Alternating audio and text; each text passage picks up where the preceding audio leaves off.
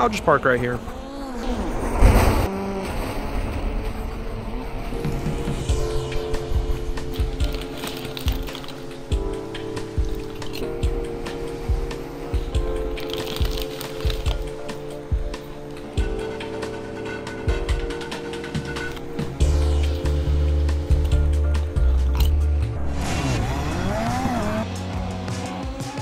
The most patient man in the world drives a beef jerky Volkswagen Beetle.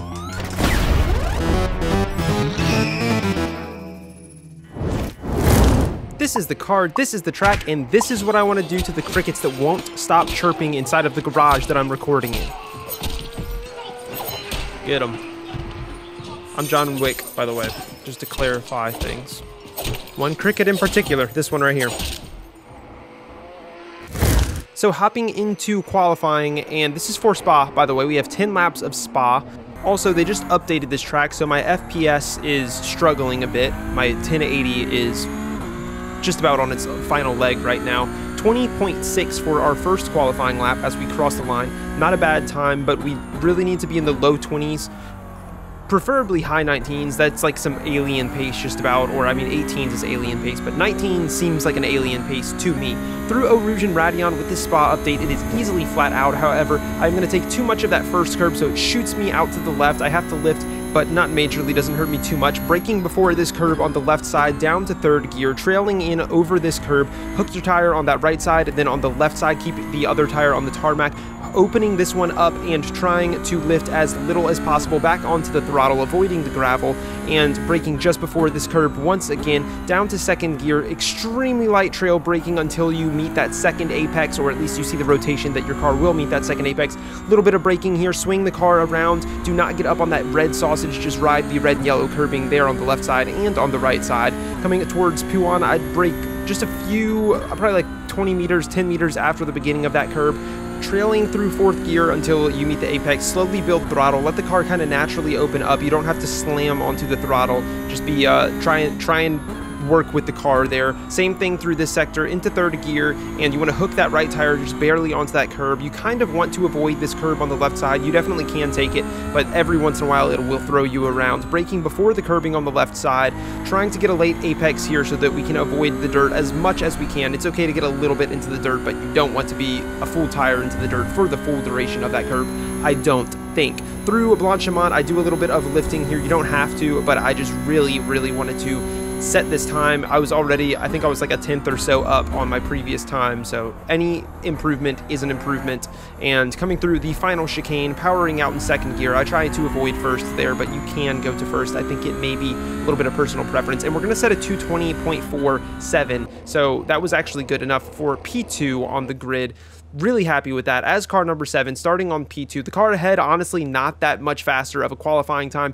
Joey is in this race. He did not qualify. He got 2 off track, so he's starting P21. And my clutch just completely releases. I think it unbinded. The telemetry doesn't show it here, but my clutch literally dropped. So I jumped the start.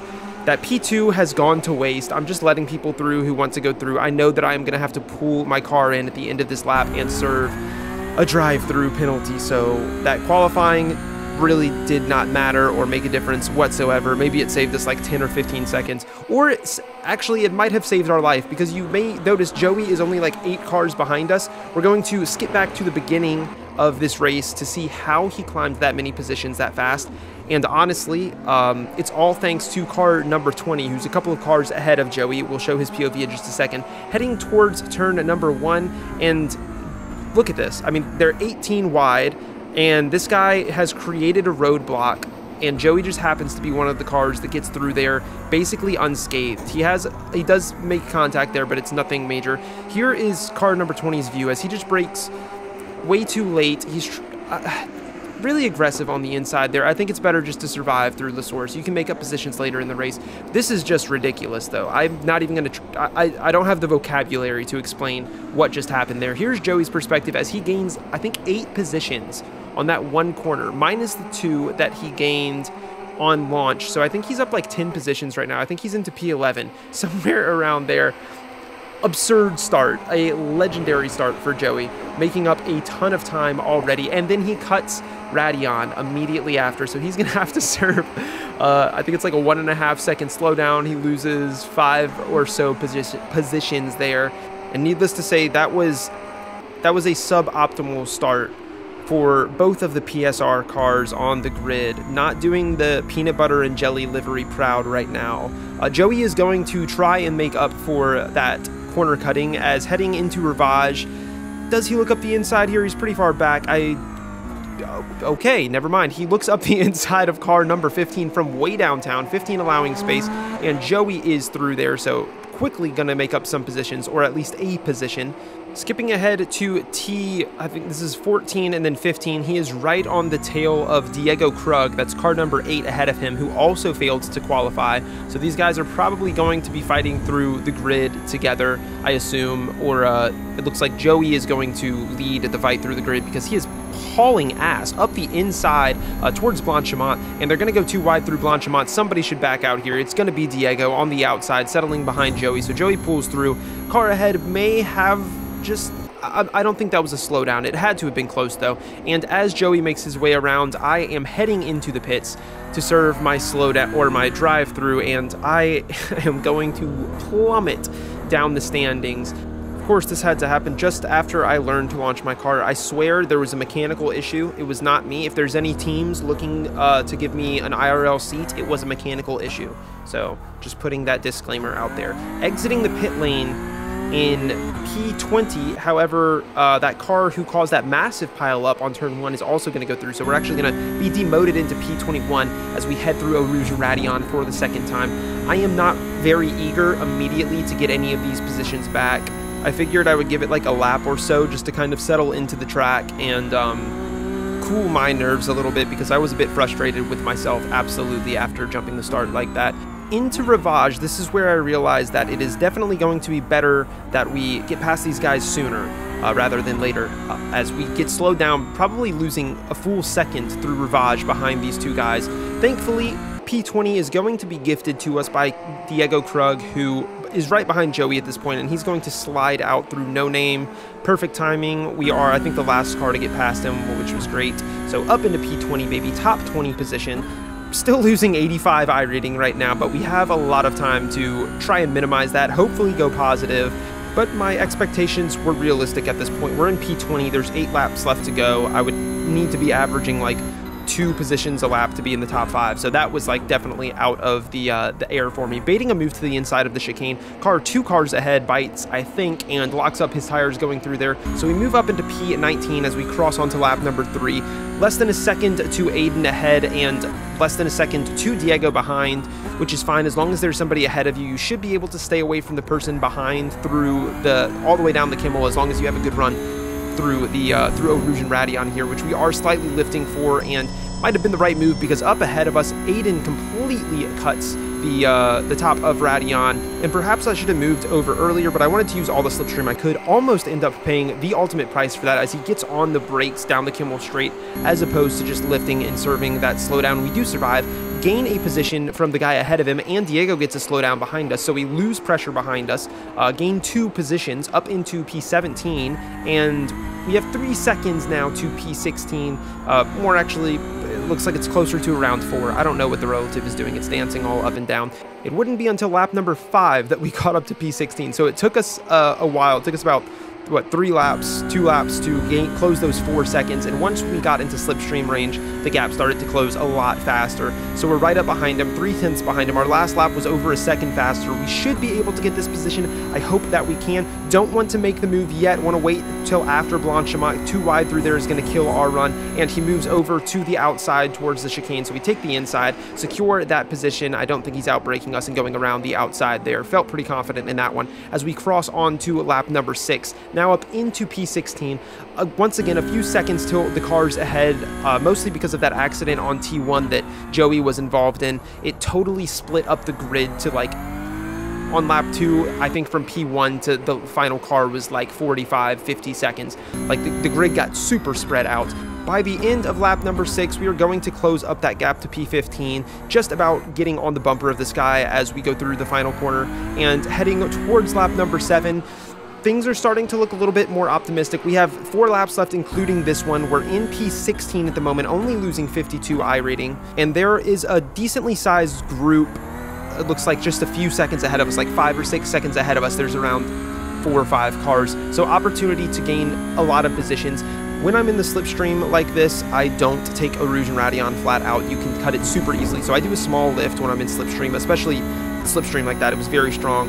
And 24, a bit more of a lift from him as he loses a ton of speed, moves over to the outside of the Kimmel, and we move up the inside. I was a bit precautious here. I've been killed many times by somebody who I thought was kind of giving up the position, so I stay in the middle of the track, trying to avoid any possible rear ending, and we gain that position. Up ahead, car number 19 is in a 3-way battle with these 2 guys, makes contact as they head towards Rivage, actually ends up losing a position to car number 12, I think that is, taking the inside. He's got to hold it tight here, ends up drifting pretty far, gonna make contact.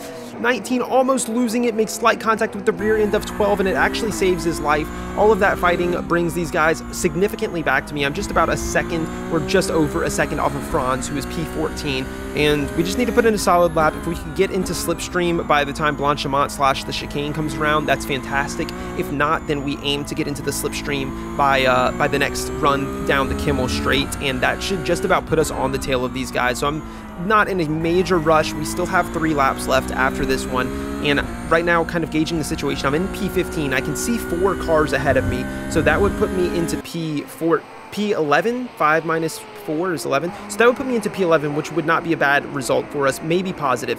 Way up ahead of us, car number 10 is going to just completely lock up his tires on the inside of the chicane, and by the time he is rejoining, Joey, who has been fighting for his life, will cover the rest of Joey's race a little bit later, but he's going to pick up that position for free, so he is still moving up the order right now. And as we come towards that chicane, not all that long after, Franz up ahead of us, it's carrying in way too much speed, not quite meeting the camber, and sliding out through that chicane. Super easy to do if you don't recognize early on that you were not going to make that corner. The best thing to do is what that car did earlier, which is kind of just go straight on through that chicane if you're not going to make it and serve a slowdown. Yellow guy up ahead, can't explain it, must have had too many incident points, or I don't know, the baby was crying. He just completely leaves the race. So we are up into P13, 2 positions away from P11, which is kind of the goal I set for myself. And before we get into the final couple of laps of my race, we're going to go ahead and check on kind of the duration of Joey's race, skipping all of the way back to lap number 2, where he picked up this free position from car number 12, who we actually end up getting involved with later, so you can tell that that guy's going to fall down the order. Just a few corners later, going through Puan, and he is involved with this massive group up ahead of him. I think this is 5 cars, all within about a second and a half of each other, and he is going to look to make it a 2x2 situation. He's on the outside of the back half of that 2x2. Car number 17 not able to continue the march. He falls out wide, gives Joey the entire track to himself. Franz then pulls in front of Josh, who's that black and white car, slows him down. Joey is kind of forced to go up the inside through corner 14, and heading into corner 15, Joey has track position. Josh does have he should have a really good run here. He was able to open up that corner a lot more, but Joey stays in front of him and kind of kills his run there. Josh is probably optimally looking for a move into the chicane. However, Joey gets a good run through Blanchimont, actually an advantageous off track there to him. Somebody ban him. And by the time lap number 3 comes around, a truly unfortunate moment for Joey as car number 19 goes really deep here, which kind of forces Joey to take the inside and puts him at the front of this pack. Joey doesn't really have the slipstream from ahead. He's got 4 cars directly behind him. They're basically all towing each other, so it's a really difficult situation to be in. Optimally, Joey would have actually stayed behind car number 19, that orange car behind, until they got onto the Kimmel, and then he probably would have passed him with slipstream, but that is not to be the case. So Joey is kind of a sitting duck here. He moves to the outside, back to the inside, taking a slightly semi-defensive line before just completely opening up the track, and it looks like any defense that is going to come from Joey is going to be through the comb. He has the outside, and you can make it work on either side, but he's going to err on the side of caution here, actually, and let car number 19 through, settling back into this group here, and actually falling under the pressure of Joshua once again, as Joshua is right on his tail, a lot closer to Joey than Joey is to Franz, and Joey is going to pull on, take a line that kind of aims towards the apex there for a double apex through Rivage and keep that position. Skipping ahead to lap number 4, still following Joey here, and car number 19 ahead of Joey. This is kind of how he finds himself in our grasps, as he completely cuts Radeon. Joey realizes that. He's soaking up the slipstream for as long as he can. Car number 19 lifting to serve that penalty. Joey going around the outside and kind of breaking free from all of the cars behind him, putting about around, I don't know, 7/10 between himself and Josh, and he pretty soon finds himself on the tail of car number 11 as they cross onto the very next lap. So this is lap number 5, and Joey is hot on the tail of this guy. This is the optimal time to make a move into La Source. Hopefully car 11 will push him down the straight, but it's not going to get that far because Joey way under brakes that. He's going to go flying off of the track into the dirt, actually end up losing a position to Josh, so he'll rejoin.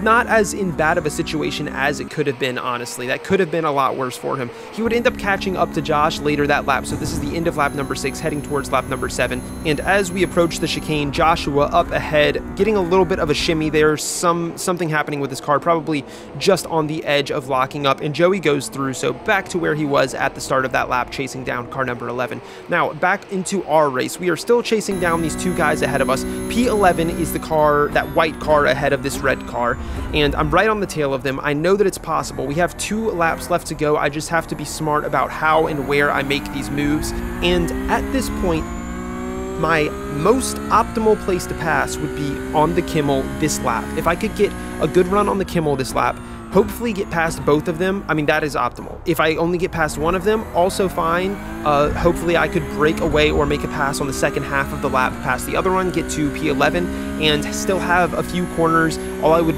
really need, I think, is corners 14 all the way up until the chicane, and I should be able to pull enough of a gap. However, that plan goes to shit as I have to lift going through Eau Rouge and Radion, so scratch everything I just said. Let's check back in with Joey, who is fighting for P7 with this guy ahead. This is just a few moments earlier to what you just saw on board with me, and he gets a really good run down the straight. He's going to move around the outside, and right as that guy starts to move over to take a semi-defensive line, Joey slots to the inside and claims the inside towards Lacombe. Makes a little bit of contact as 11 is trying to hold him tight, and I think Joey just doesn't quite see him there.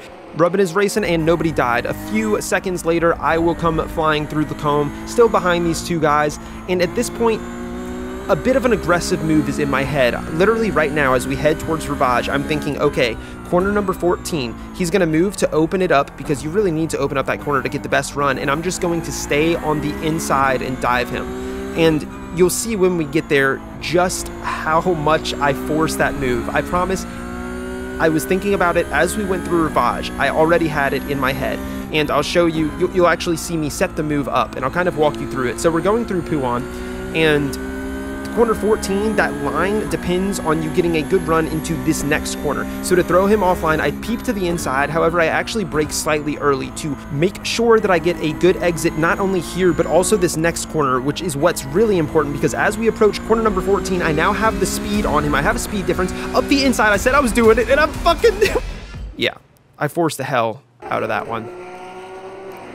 But I got it stopped. Somehow I got it stopped. Look at this. Oh shit. That was not the that is not the best way to make that overtake. But in the end, it was still clean.